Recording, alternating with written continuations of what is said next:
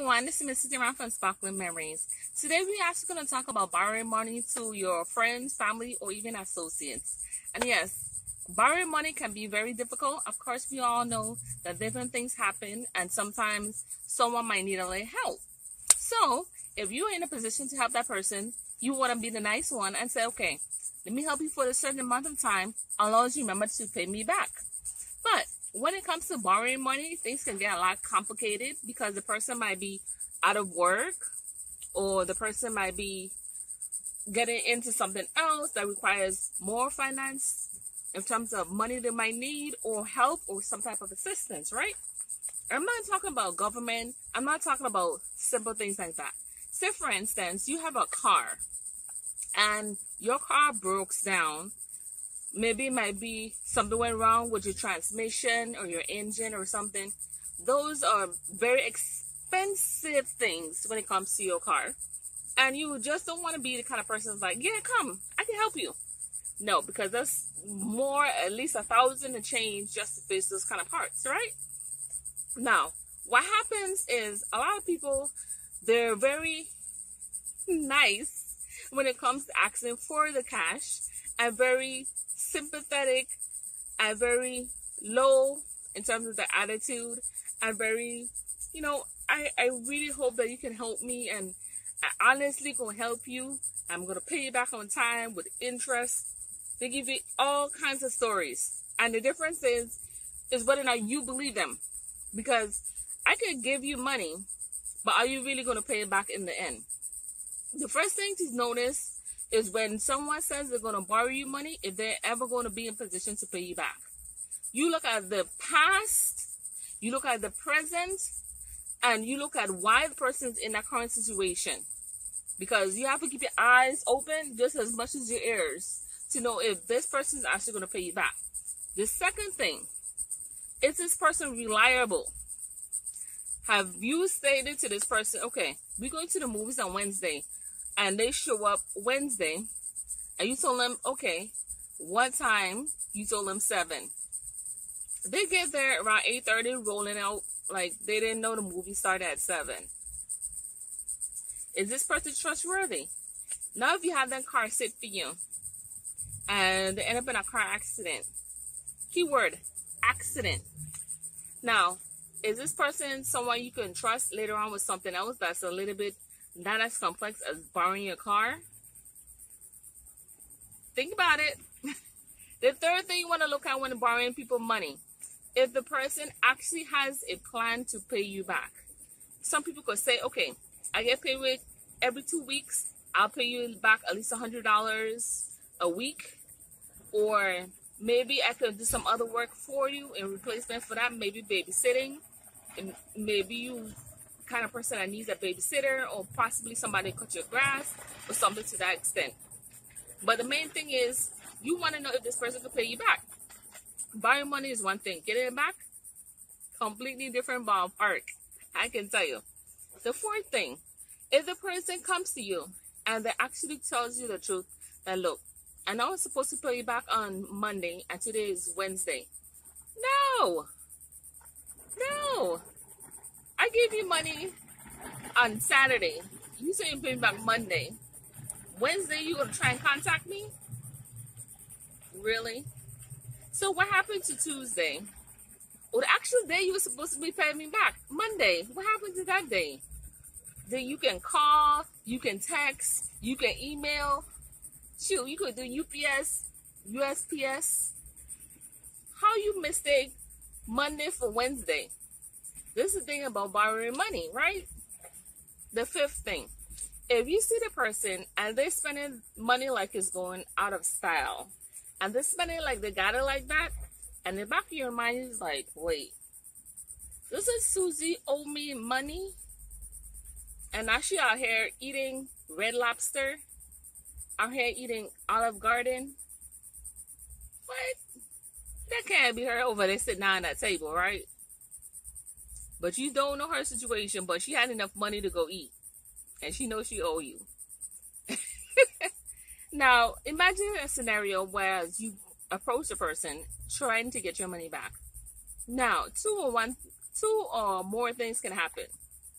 They can pretend they didn't see you, give you an explanation that sounds like BS, or they can simply give you a sort of payment, maybe like $20 or like $40, and say, I'll get back to you as soon as possible, maybe next week. Okay, cool. The only problem is when you are borrowing money, you want to borrow to someone that if the person doesn't pay you back, you can actually afford to give away whatever you actually borrowing the person. If you can't afford to give the person $100, then don't lend out $100. Now, if the $100 was like for your rent and stuff, and now you can't pay your rent or car note or buy groceries or whatever you want to do with your money, if you can't afford to give it and have the person keep it, then don't borrow it out. Another thing when it comes to borrowing money to strangers is one thing. Borrowing money to your family members, that's a headache. I can tell you, it's a headache, and it is something is like, you don't want to mix your money with your family, much less your friends, because relationships can go south when you start saying, okay, where's my money? You know, literally, like, what happened? I paid you, you supposed to put me back at this time, you know my number and my text, you know my car, and now you try to ghost me. It wasn't like that when you came to me and you wanted the money. You know that now that I got paid, you have to pay me back. And the thing is, a lot of times people are not interested in giving you interest, in putting money a little bit more than they actually owe, unless it's something like a loan or something to that extent, like a car or something, whereas it's finance. Maybe they'll be willing to pay it. If it's a credit card, maybe they'll be willing to pay the interest on that. But borrowing money to someone, you gotta be very careful with that.